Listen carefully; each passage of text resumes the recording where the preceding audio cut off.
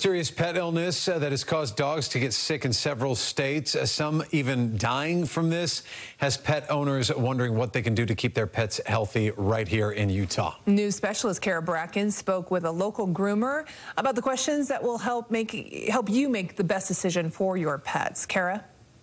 With this mysterious illness, pet owners may be wondering what is safe for their pet and what they should be avoiding. It all starts with asking the right questions.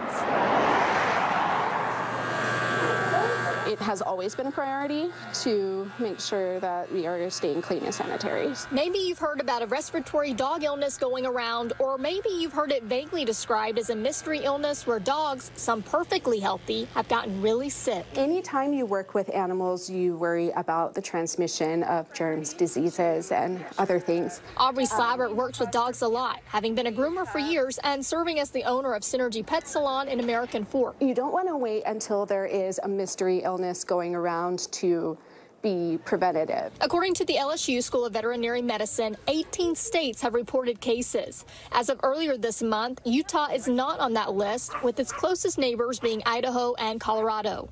The American Veterinary Medical Association says it's important pet owners keep their dogs up to date on all vaccinations. You'll also hear the general rule of thumb from veterinarians and pet owners to be vigilant at dog parks and other areas where there tend to be a lot of activity and chance for spread of germs. Slabert says they follow protocols including no dog-to-dog interactions, utilizing kennels to safely separate animals. What we have learned following this virus is that it's transmitted by dog-to-dog interaction, which is going to be them sniffing, licking, saliva. In addition to sanitizing between pets, they also offer one-on-one pet grooming to allow for more separation if requested. If it's time or past due for Fido to get a haircut, Slabert says pet owners may want to ask their groomer questions about safety protocols. What are your policies?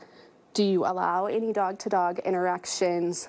How often do you sanitize your equipment in between pets? Things like that. Those are all valid and fair questions.